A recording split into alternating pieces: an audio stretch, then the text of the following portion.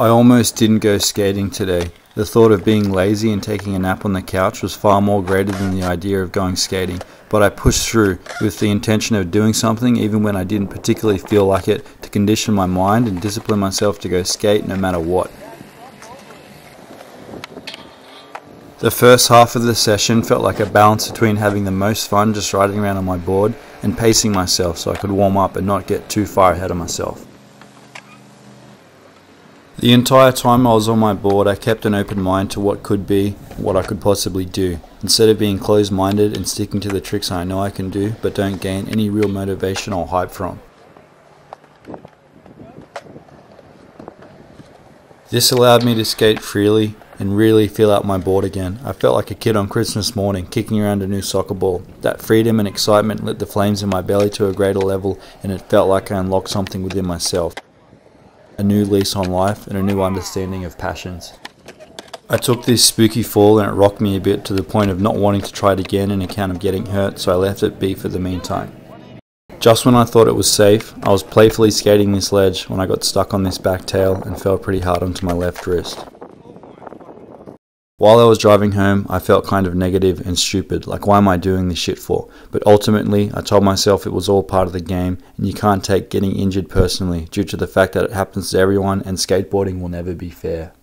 In the last video, I kind of talked about feeling like I was just going through the motions and not really enjoying things. It kind of forced me to step back and look at the things I was doing and kind of made me question why I was doing them and what kind of ultimately drawn me to doing them, and like all these feelings of excitement and passion and understanding and kind of humbleness too came flooding back. So I feel like now, like as humans, we're passionate about things, whether it be like skateboarding or riding dirt bikes or whatever, playing hacky sack, I don't know. There's all these things we keep as humans that we do that kind of feed that passion and that drive, and I feel like passion is the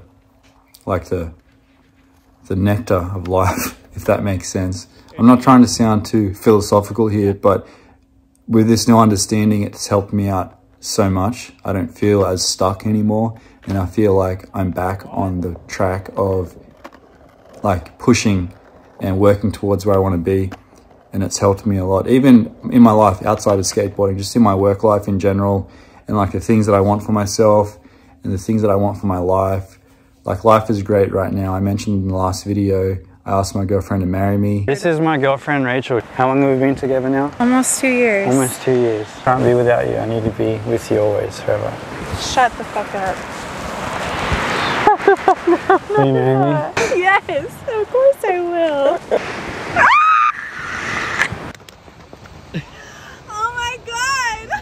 We actually went and got the marriage license done the other day at the clerk's office. That was fun. But yeah, all these things are happening, all these gears are turning, and I can also find motivation and drive from other people. Like I have a friend of mine, Mitch.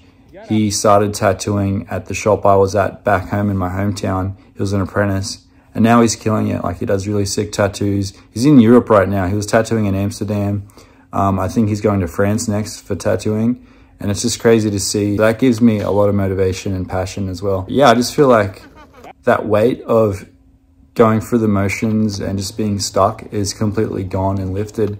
And there is new opportunities on the horizon and there's new things right around the corner. But with that being said, I need to step out of my comfort zone again. I stepped out of my comfort zone moving up here to America from Sydney.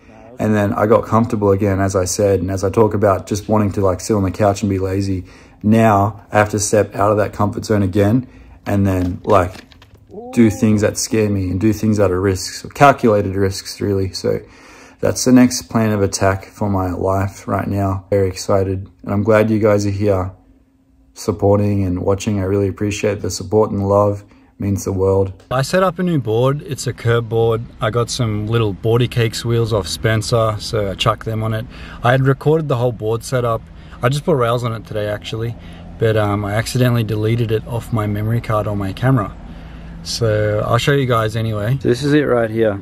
I've never ever in my life skated wheels this small. They are 44s as you can see. And they are tiny. I don't think even when I was a kid and I had to skate the same wheels for like 3 years, I never let my wheels get this small.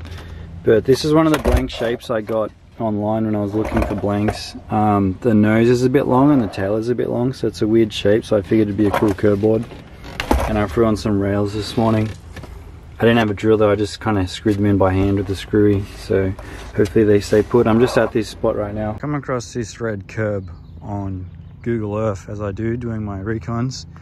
It has some potential. It's a bit of like an uphill as you can see, but it is a very, very long red curb, and there's another corner up there that scoots around like that one. Does not look like it's been skated either. It looks pretty fresh. I thought it'd be cool if I could like dig out the inside here so you could skate it this way and then see if you could board slide down, but it's a fair amount of digging and I'd have to come at night at some like black ops type of business here. I've been spending so much time at my girlfriend's place, and unfortunately there isn't a lot to skate out here, so I'm trying to be creative, and it's taking me back to my roots of looking for things to skate and possibly building things to skate again, so I'm pretty excited about that. This may be the first little spot that I get my little hands on to make it a bit more skatable and fun.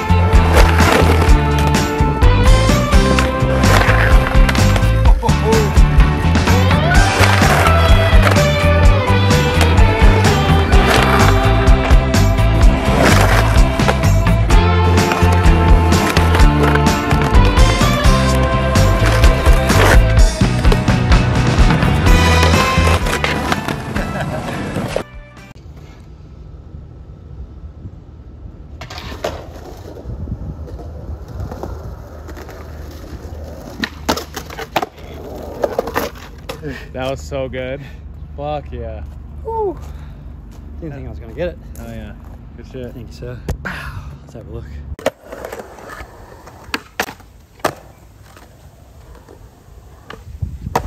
Yes. Yes.